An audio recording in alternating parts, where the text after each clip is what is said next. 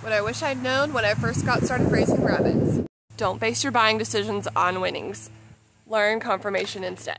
Winnings don't really mean much when it comes to buying an animal. All they are is they indicate they were the best rabbit for the day at the show. Stay focused on one breed and get well known for that breed before expanding out. Don't worry about being noticed by the cool kids. Doing good work will pay off far more in the end. Trust your instincts and learn by doing. There is no better education than real life experience.